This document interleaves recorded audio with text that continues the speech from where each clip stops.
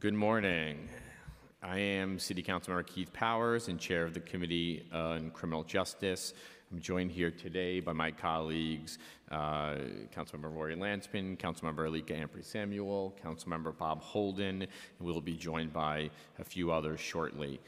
We are here today to vote on 4 pieces of legislation relating to the well-being of incarcerated individuals. Before we move to a vote, I want to recognize and express my deep condolences for Layleen Polanco, a transgender woman of color who passed away in Department of Correction custody last Friday. We still here at the council have a lot of questions about what happened, about why she was in jail for $500, about her medical condition, about the status of the investigation, and we're working tirelessly to get those answers. But before we move on to our vote today, I just ask that we take a moment of silence in recognition of her passing.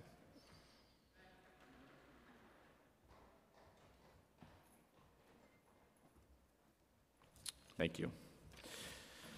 Moving to today's vote, we will be voting on 3 bills aimed at improving the grievance process. First, we will vote on Councilmember Ayala's bill, proposed introduction 1340A, which will require the Department of Corrections to make the grievance process more efficient by creating a central system where it can track all complaints.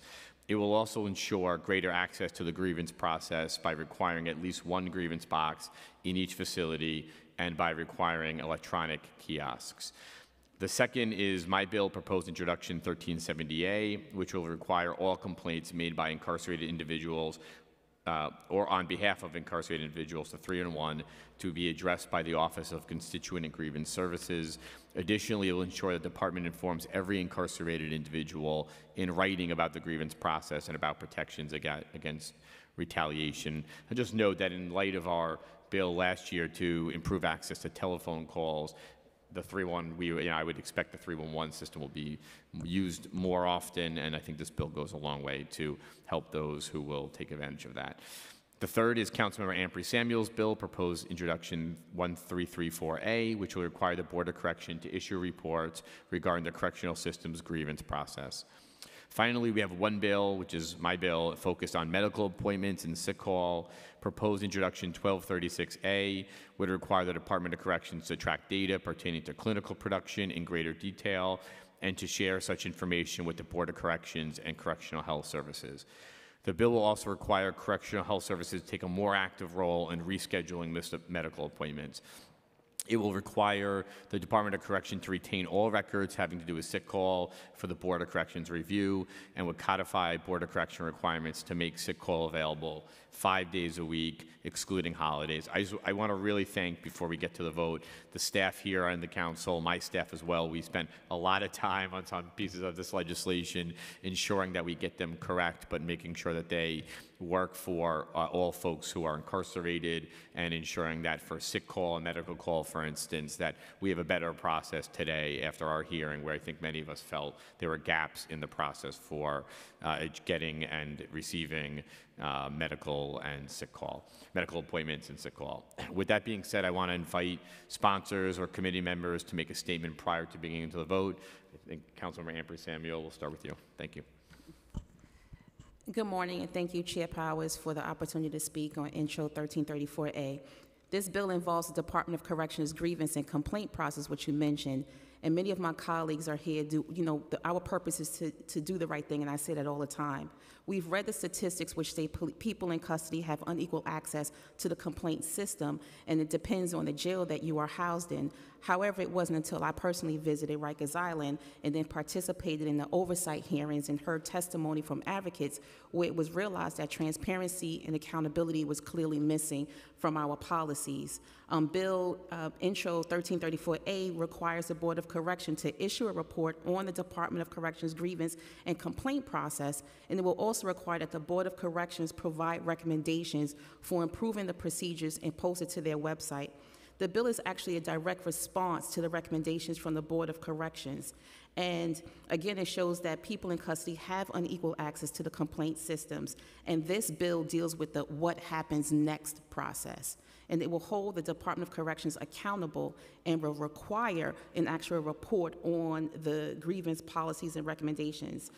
So I'm excited about the passing of 1334A because we always talk about transparency and accountability, and this provides a real systematic change that will improve the conditions for everyone at the facilities. So thanks again, and I look forward to the vote. Great, thank you. So I think with that being said, we can open up the vote.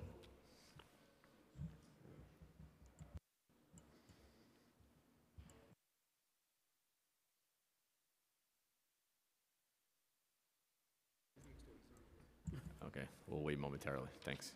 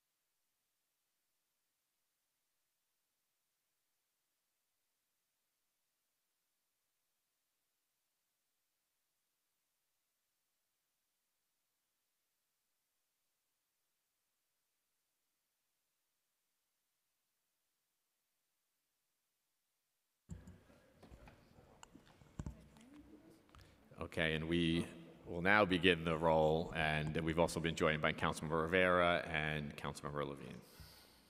Go ahead. William Martin, Committee Clerk, roll call vote, Committee on Criminal Justice. All items are coupled. Chair Powers. I vote aye. Lanceman. Ampry Samuel. Aye. Holden. Aye.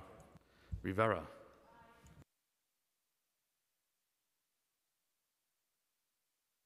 By a vote of 5 in the affirmative, 0. Councilmember Levine. I vote aye, thank you.